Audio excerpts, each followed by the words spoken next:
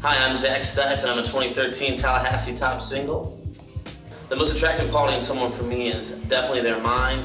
I also big into eyes. Love looking at eyes. The charity I chose was Mercy Ministries. It's a national charity for young women in need, and I visited one of their homes that they have for women in Nashville, Tennessee a few years ago, and it really had a great effect on me. I think anything that can be done to help people that have kind of gone off the wrong path or have had a hard life, especially young women, I think that's great.